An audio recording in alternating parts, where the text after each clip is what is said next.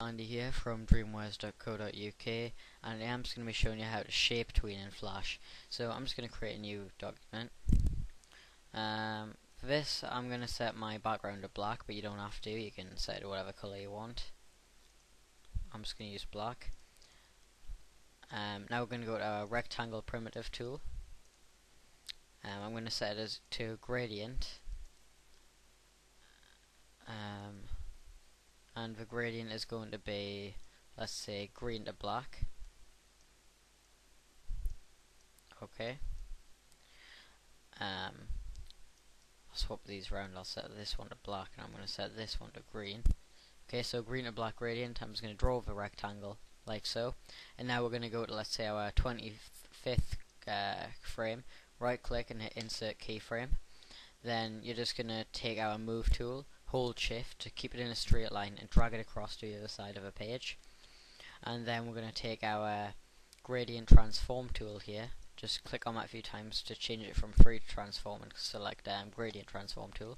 We're going to select it, we're going to drag it around 180 degrees so that the gradient is the other way around, and then we're going to change it to, let's say, red to black. Okay, and now we're just going to highlight our frames here in the timeline.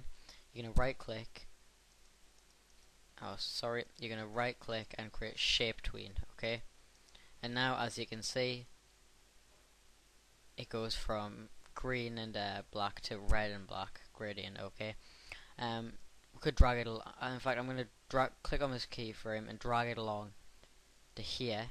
Now I'll just remove these spare frames here, and now it'll be faster, like so. Well, that's perhaps a bit too fast. I'll drag this out like so. Okay, and that's not the only way you can do it though. I'm just going to create a new layer, and I'm going to show you something else you can do using the Shape Tween. I'll just select a brush here, go here. I'm just going to draw a little circle. Okay, now I'm going to go to here, and I'll insert a keyframe here. In fact, here I'm going to insert a blank keyframe, and then I'm going to redraw this, and I'm going to draw a little stick man. Okay, and now select them, apply a Shape Tween, and we'll see what happens. As you can see, it turns from a ball into a stick man. Okay, and you can reverse them by selecting the frames, right click, copy frames, and then paste them in, and then select the frames you just pasted in, right click and go down to reverse frames near the bottom.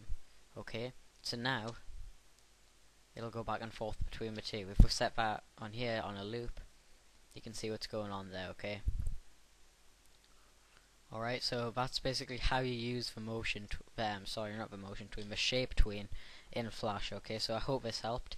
Go to dreamwise.co.uk for more. Check out our blog at blog.dreamwise.co.uk, and check out our forum at forum.dreamwise.co.uk. Okay, have a nice day.